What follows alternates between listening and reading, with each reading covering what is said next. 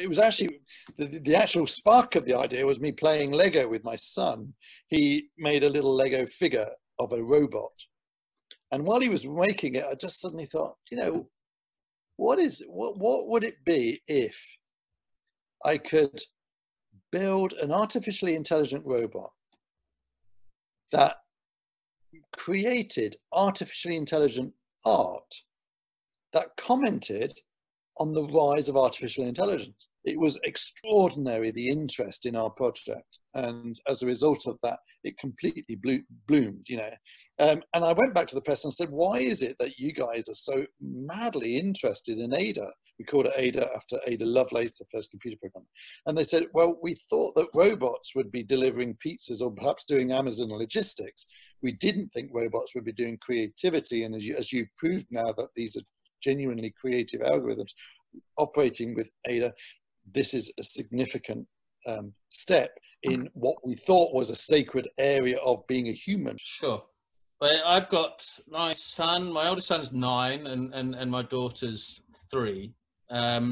So what should I be doing as a father to try, kind of, you always want to try and future-proof your kids or whatever, kind of, what should I be doing as a parent to let's say, adapt to this rapid change that's going on? I don't have any answers. I think my tactic at the moment is to simply adopt or promote a habit that you want to learn. I think if you can just instill that habit, then whatever they need to learn or have to learn about, that there's that appetite. And because otherwise I think there will be this opt out. And I sort of have this phrase that you're either going to try and control them or they're going to be controlling you. You've got to make that choice quite early on. If you don't, then you're going to be the ones that are being controlled by them. And I think it's that, I think it's going to be that differential. It may be overly simplistic, but that's sort of my attitude to it all, really. I think you're right. I think Darwin said it's not about how strong you are and how fit you are. I think he said it's how your ability to adapt that will make you successful. So the ability to adapt is the critical skill, I guess. And who controls her dreams, or who controls her creativity? Is it the programmers feeding her, or is it that she's learning within herself? Kind of, maybe this is, I still haven't quite got my head around this aspect. She has her source material mainly through looking. She has cameras in her eyes, and like a normal artist, dare I say, looks at something and is able to draw it. So she can do your portrait. And what's really amazing is, even if she saw the same scene twice, she would do a different image. So I work in the sort of meeting facilitation and trying to make meetings more purposeful and have bigger impact. So if you could sum up kind of how do you see AI or machine learning supporting purposeful meetings, or in many ways just people communicating as a whole? I think the biggest thing that machine learning is able to do is reveal the invisible. What they're able to do is see patterns that humans can't. And that's why they're going to be so good for efficiency. So I think we're in for a very, very interesting period of disruption, because the insight that what AI is going to be able to do, and it will be the people who've got the technology. It's going to be the power is going to be in the technology. Mm-hmm. Again, it's important to control it rather than control you. I think I have a vision of a 4-day work week, but I just hope that people do get to work those 4 days. But if they don't have to work those 4 days, that there's support mechanisms, and there are a net in place, let's say, to help those that maybe have in many ways lost a job. Because I sort of thought that the caring industry is one that's relatively safe, but certainly not. No. I don't see that even slightly. And you're talking about a 4-day week. I don't think it's going to be a 4-day week. I think it'd be a nothing week.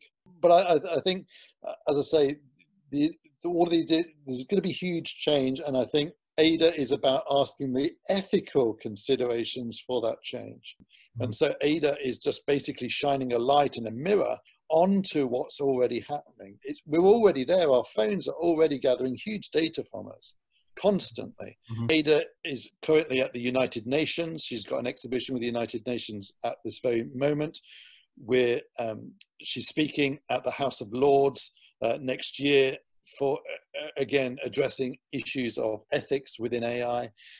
So next year, Ada's very busy. Kind of, how does Ada's busyness and exposure compare to some of the other great artists that you've No, it's been a crazy year. 2021 is an intensely busy year. We've got 7 museum show events next year alone, right from, as I say, from Taiwan to the Middle East to America. To have museum interest at this level this early is extraordinary. Picasso took 10 years to get a first museum show. Damien Hirst took 5 years to get a first museum show. Ada would have done 10 museum visits within a year and a half.